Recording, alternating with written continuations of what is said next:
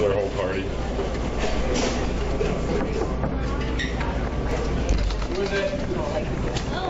What's going on, guys? Has anyone drafted me yet?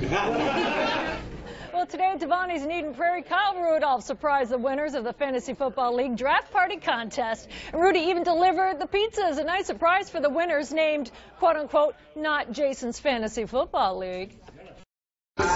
Huge. When they called me, they kind of like beat around the bush a little bit, and then they finally just told me Kyle Rudolph was going to show up, and I was like, what?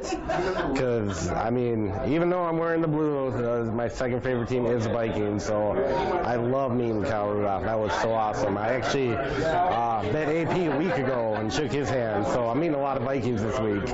He said, what? Rudy will be our live in-studio guest on Sunday night on our half-hour edition of Fox 9 Sports Now at 10:35. Also the Sunday morning at 10 a.m. Even though there's no game, we still have Vikings Game Day Live setting you up for the start of the regular season with Hoagies, Ron Johnson.